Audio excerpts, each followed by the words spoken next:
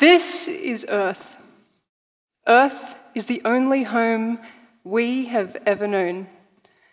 The Earth is 4.6 billion years old, but a human lifetime often lasts for less than 100 years. So why care about the history of our planet when the distant past seems so inconsequential to everyday life? When I was a kid, I used to look up at the stars and think, what else is out there? Now I study geology, and I've come to appreciate a different view, one which is looking down upon Earth from space. You see, as far as we can tell, Earth is the only planet in our solar system known to have sparked life, and the only system able to provide life support for human beings. So why Earth? We know Earth is unique for having plate tectonics, liquid water on its surface, and an oxygen-rich atmosphere. But this has not always been the case, and we know this because ancient rocks have recorded the pivotal moments in Earth's planetary evolution. And one of the best places to observe those ancient rocks is in the Pilbara of Western Australia.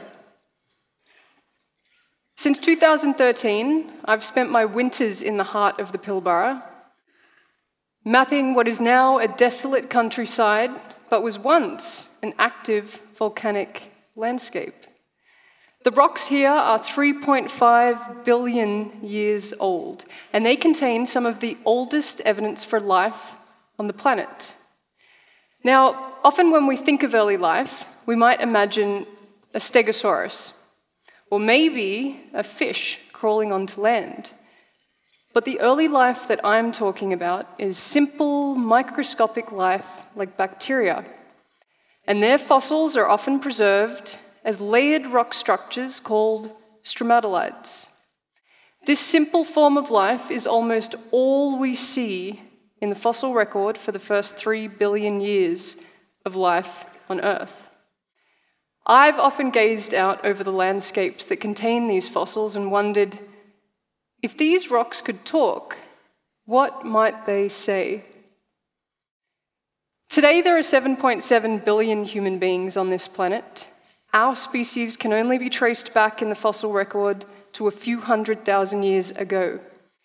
In that time, it is estimated that 108 billion humans have roamed the Earth. But if you were to unravel the length of an average toilet roll and at one end put the most minute tick, this would represent all of human history in comparison to the age of Earth. If you were then to move down that toilet roll 20 or so sheets, this would represent 600 million years ago, where we see the transition from a world dominated by microscopic life to a world where life has become big and complex.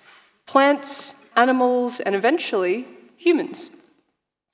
At the beginning of the toilet roll, the early Earth had formed, and maybe 5 or 10 sheets in, life had begun. We know from the fossil record that bacteria, life, had grabbed a strong foothold by about 3.5 to 4 billion years ago. But rocks older than this have been either destroyed or highly deformed through plate tectonics. So what remains a missing piece of the puzzle is exactly when and how life on Earth began. So here again is that ancient volcanic landscape in the Pilbara. Little did I know that our research here would provide another clue to that origin of life puzzle. It was on my first field trip here, toward the end of a 4-long-week mapping project, that I came across something rather special. It was nearing the end of a long and hot day, and there were still a number of ridges between me and camp, so I had decided to clamber up a narrow gully on the next ridge, just about here, as a shortcut home. With foot and hand, I made my way up that gully, until about halfway I looked up and came across what I thought was an intriguing outcrop. Now, what probably looks like a bunch of wrinkly old rocks are actually stromatolites. And at the center of this mound was a small, peculiar rock about the size of a child's hand. I hurriedly took some notes and packed away this finding. It took 6 months before we inspected this rock under a microscope, where one of my mentors at the time, Malcolm Walter, suggested the rock resembled geyserite. Now, in order for you to understand the significance of geyserite, I need to take you back a couple of centuries. In 1871, in a letter to his friend Joseph Hooker, Charles Darwin suggested, what if life started in some warm little pond, with all sorts of chemicals still ready to undergo more complex changes? Well, we know of warm little ponds, we call them hot springs, and they form in volcanic landscapes such as Yellowstone National Park. This one is Grand Prismatic Spring. In these environments, you have hot water dissolving minerals from the underlying rocks. This solution mixes with organic compounds and results in a kind of chemical factory, which researchers have shown can manufacture simple cellular structures that are the first steps toward life. Now, in the modern environments, this chemical matter is devoured by life. And this rainbow of colors that you see around Grand Prismatic Spring are various heat-loving microbes, many of which are feeding purely off the chemical matter coming out of this hot pond. But 100 years after Darwin's letter, deep-sea hydrothermal vents, or hot vents, were discovered in the ocean. And these are also chemical factories. This one is located along the Tonga volcanic arc, 1,100 meters below sea level in the Pacific Ocean. The black smoke that you see billowing out of these chimney-like structures is also mineral-rich fluid, which is being fed off by bacteria. And since the discovery of these deep-sea vents, the favored scenario for an origin of life has been in the ocean. And this is for good reason. Deep-sea vents are well known in the ancient rock record, and it's thought that the early Earth had a global ocean and very little land surface. So the probability that deep-sea vents were abundant on the very early Earth fits well with an origin of life in the ocean. However, our research in the Pilbara provides and supports an alternative perspective. So after Malcolm had suggested that the little rock I'd collected might be geyserite, my colleagues and I began to gather as much information about that little rock as we could, and about the context in which it lay.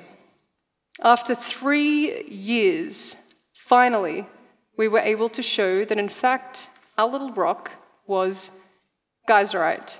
Now, geyserite is a rock type that only forms in and around the edges of hot spring pools. So this conclusion suggested not only did hot springs exist in our 3.5 billion-year-old volcano in the Pilbara, but it pushed back evidence for life living on land in hot springs in the geological record of Earth by 3 billion years. And so, from a geological perspective, Darwin's warm little pond is a reasonable origin of life candidate. Of course, it's still debatable how life began on Earth, and it probably always will be. But it is clear that it's flourished, it is diversified, and it has become ever more complex. Eventually, it reached the age of the human, a species that has begun to question its own existence and the existence of life elsewhere. Is there a cosmic community waiting to connect with us? Or are we all there is? A clue to this puzzle, again, comes from the ancient rock record. At about 2.5 billion years ago, there is evidence that bacteria had begun to produce oxygen, kind of like plants do today. Geologists refer to the period that followed as the Great Oxidation Event. It is implied from rocks called banded iron formations, many of which can be observed as hundreds of metre thick packages of rock which are exposed in gorges that carve their way through the Karijini National Park in Western Australia. These iron-rich deposits are thought to have formed when iron in an ancient ocean combined with oxygen produced by the bacteria, the product of which is rust, which settled out of the water column and onto the sea floor, ultimately building up the banded iron formations. The arrival of free oxygen allowed two major changes to occur on our planet. First, it allowed complex life to evolve. You see, life needs oxygen to get big and complex. And it produced the ozone layer, which protects modern life from the harmful effects of the sun's UVB radiation. So in an ironic twist, microbial life made way for complex life, and in essence relinquished its 3 billion year reign over the planet. Today, we humans dig up fossilized complex life and burn it for fuel. This practice pumps vast amounts of carbon dioxide into the atmosphere, and like our microbial predecessors, we have begun to make substantial changes to our planet, and the effects of those are encompassed by global warming. Unfortunately, the ironic twist here could see the demise of humanity. And so maybe the reason we aren't connecting with life elsewhere, intelligent life elsewhere, is that once it evolves, it extinguishes itself quickly. The rock record has given us many insights. From an environment with the right conditions fit to spark life, to the microbes that generated oxygen and endorsed complex life, and now to humans, who in just the last few hundred years have developed machines far more powerful than any microbial metabolism, machines that pump vast amounts of carbon dioxide into the atmosphere, rapidly warming the planet and tampering with our current life support system. If the rocks could talk, I suspect they might say this: life on Earth is precious. It is the product of 4 or so billion years of a delicate and complex co-evolution between life and Earth, of which humans only represent the very last speck of time. You can use this information as a guide or a forecast, or an explanation as to why it seems so lonely in this part of the galaxy. But use it to gain some perspective about the legacy that you want to leave behind on the planet that you call home. Thank you.